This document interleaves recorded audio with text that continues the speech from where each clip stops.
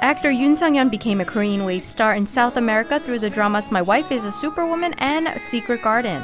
And now he spread the Korean wave through his visit to Brazil. He visited Rio de Janeiro and São Paulo and learned about Brazilian traditional culture. He had a meaningful time where he personally experienced bossa nova, which is one of the best-known Brazilian music genres.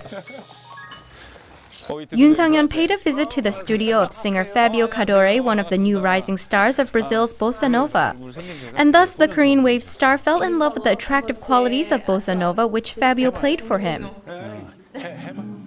Fabio had been interested in Korean culture, and he too knew about Yoon Sang-yeon's excellent singing skills through the drama My Wife is a Superwoman, and the two collaborated together on the spot. The two stars represented Korea and Brazil and were curious to listen to the final product of their bossa nova. Yoon Sang-yeon became the first Asian actor to visit Project Studio, which is one of the world's biggest drama production centers. He also took some time to discuss the expansion of partnership between Korea and Brazil. Yoon Sang-yeon was also the first Korean star to visit Cuba last November. His second visit to Central and South America is in the spotlight as everyone has high expectations, as his visit will play a huge role in activating the cultural exchanges between the two countries.